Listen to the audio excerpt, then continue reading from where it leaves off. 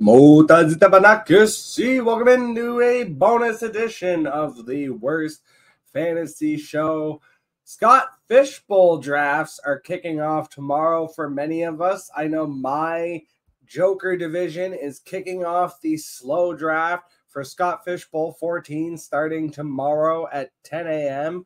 So I thought it would be fun to take a little look back and walk down memory lane and check out last year's draft, which was for Scott Fishbowl 13 for me, was also from the 106, the same position I'll be drafting this year. But this was in the Dominoes division last season. I'll pull it up right here. And again, you can see I was at the 106 in last year's Dominoes division, a 22-round draft. And we started with Justin Herbert. So last year, we kept it very traditional in the sense of we went with the quarterback first in a super flex league. Justin Herbert obviously had his struggles and issues. However, I mean, Joe Burrow went immediately after. So really wasn't like I could have benefited from taking Burrow instead. And then you look at Lawrence and Fields were the next two quarterbacks off the board. So even with his struggles, I feel like Justin Herbert was the right decision there, unless I was just going to go completely punting on quarterback and a super flex and deciding to take them later.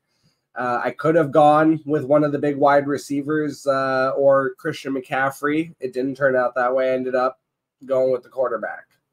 This year, I am at that 106. I can tell you I am not taking a quarterback. Just the way that the board sets up, I basically, unless one of my big four were to fall to me, which is Josh Allen, Jalen Hurts, Patrick Mahomes, and Lamar Jackson. If, for the sake of argument, one of them were to fall to me at 106, okay, fine. Twist my arm about it. I'll probably take them. However, I'm not going to be reaching on any of the other quarterbacks that come after that, including, I know people are very enamored by Anthony Richardson, who often goes in because of the Scott Fishbowl scoring format that really benefits the rushing quarterback. I can see people making that reach. I won't be doing that personally. I can tell you, if Christian McCaffrey's on the board, I'm probably going to go with Christian McCaffrey. Otherwise, I'm actually one that might jump on Bijan a lot earlier than other people because I believe he can have a transcendent season this year. So going with my next picks, A.J. Brown and Garrett Wilson. Obviously, Aaron Rodgers, his injury really made Garrett Wilson struggle. He did not have the type of season that we were all expecting. It seems like most people are back in on Garrett Wilson because if anything, I don't think he's even lost any value. He might even be going a little bit earlier than this in drafts this year. And I think that it's the exact same risk that exists as last year. So Garrett Wilson, probably not someone I'm trying to get again this year.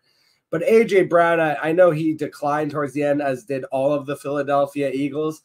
I'm totally fine hammering him again. In fact, I think he's a value this year. It's starting to creep up because people are starting to realize, like, oh, A.J. Brown on a down year had 1,500 yards. But I really believe in A.J. Brown just as a talent, so I would be willing to draft him again.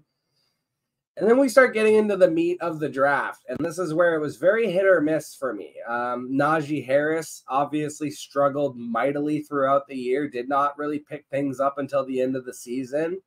Jordan Love as my second quarterback in a super flex in the 5th round, that was an absolute hit.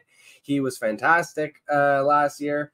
But Christian Watson was not the reason why. And I had gone with that stack. I felt really good about it, but unfortunately, obviously, Christian Watson, hampered by his injury history, was not readily available or relevant for most of the season. And even though there was a tight end premium, I waited on tight end, and I actually ended up with Evan Ingram, which ended up being an excellent selection because Evan Ingram, I believe, led all tight ends in receptions last year. He was tremendous as far as a fantasy presence for the tight end room, and especially because when you look at last year and how crazy it was with people reaching on tight ends, and it's going to be similar this year. You look at Travis Kelce at that 104 spot. Again, looking at the draft, Dominate FF, shout out to you, my man. He had gone with the double tap tight end of Mark Andrews and Hawkinson. So tight end premium, and especially this year now it's triple tight end premium, is going to drive these tight end prices up. And so if you're able to find the value on the Evan Ingram guy this year, which is basically the last tight end that you can draft that has the potential to be a top 5 guy, I like that. And to me, that person is Jake Ferguson. I view Jake Ferguson as having potential of finishing top 5. He's generally going as one of the last premier tight ends that's getting drafted. You are probably going to have to take them in the 5th round this year because all the tight end prices are getting driven up. So don't be caught waiting too long on tight end this year. There's going to be a huge cliff, I feel like, after Njoku, Freiermuth, and Jake Ferguson.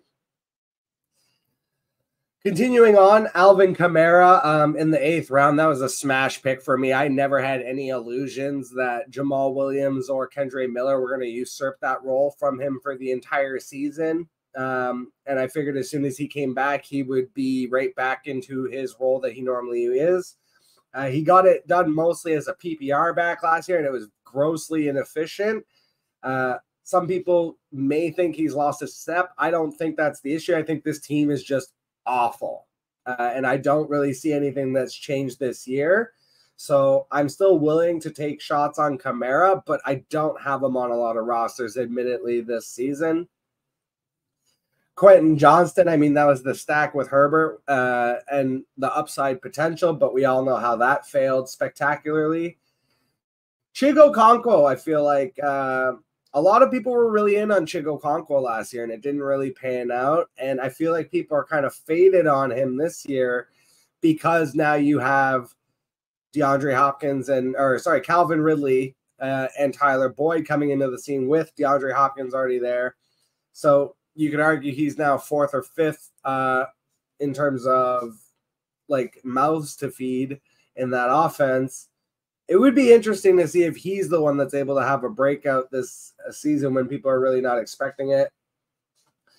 I took Jamal Williams here primarily because I obviously wanted to handcuff. I thought he would be the lead back for the first 3 weeks. I was betting that it would be him and not Kendre Miller. And honestly, neither of them were really valuable at all for the 3 weeks, even though Kamara was missing. And I thought even when Kamara came back, if there was someone that was going to mix in on the goal line, kind of in the same role that he had just left in Detroit, I thought it could be Jamal Williams. Didn't work out. And in the 11th round, it's actually a pretty high pick for a handcuff, even one that I saw as being a viable starter for the first 3 weeks and having a role still thereafter. This kind of reminds me of, it's about the same range of if you have to take Kyren Williams early, if you're the Kyren Williams owner, by about this round, you should be looking real hard at Blake Corum. Even if it doesn't necessarily work out, you're ensuring the spot. In the sense of, when I did this, I was basically telling myself, and I took the bet that Kendre Miller wasn't really going to be involved, but I bet on New Orleans backfield, but primarily through Kamara. And then this is where I started hitting on some late sleepers. Devon Achane and Devin Singletary obviously were very valuable, especially Achane would have monster games, and then Singletary was kind of more of like a plotting character that provided good depth for my team. I took the kicker early because the kickers really get a lot of points in Scott Fishbowl, so I had taken Justin Tucker. Last year, there was only one kicker spot. This year, if you're playing on MFL, there are kicker flex spots. So theoretically, you could just have like 5 kickers in your lineup, I think. I don't know if I would do that, but it'll be funny to see if that's a viable strategy. Trey Lance was obviously a swing and a miss, but in Superflex, it's funny. I took the bet that Trey Lance or Sam Darnold were going to be able to beat Brock Purdy because, Purdy was literally Mr. Irrelevant, the 32nd pick in the 7th round, last pick in the NFL draft. So I thought Trey Lance was ultimately going to be the starter and Sam Darnold would actually present as the backup with Brock Purdy kind of being like the third guy mixing in. Obviously, that's not what happened, and so it blew up both of those picks. But ultimately, they were really late picks anyways. When you're talking about the 15th and 20th round, those were not hurting me. But getting Trey McBride in the 16th round, that was a coup de grace. This was quite literally one of the reasons between McBride, A-Shane, and then I was also able to get Puka Nacua early off waivers and then attacking waivers all year because you can't make trades in Scott Fishbowl. Because of those reasons, I was able to get to the semifinals in my first year. And then I ended up losing in the semis.